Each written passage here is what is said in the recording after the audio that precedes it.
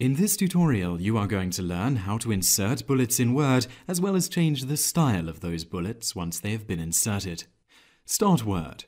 As you can see here, we have a blank document. Now, enter a line of text that you want to be your first bullet. Make sure you are in the Home tab, then click on the Bullets icon. A bullet point will appear at the start of the line.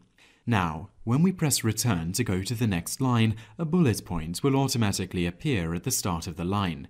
Enter some more text. You can repeat this process for as many bullet points as you want, and when you want to cancel bullet points, simply click the Bullets icon once again. With our bullet point list created, let's have a look at how we can change the style of those bullet points. Make sure that your cursor is on one of the bullet point lines and then click the small drop-down arrow attached to the bullets icon. A menu will appear with several style options to choose from. Click the one that you like and it will be applied to the bullet points. Here we are choosing the tick. Any further bullet points that you add to this list will also now have this style, and that is how to insert bullets into Word.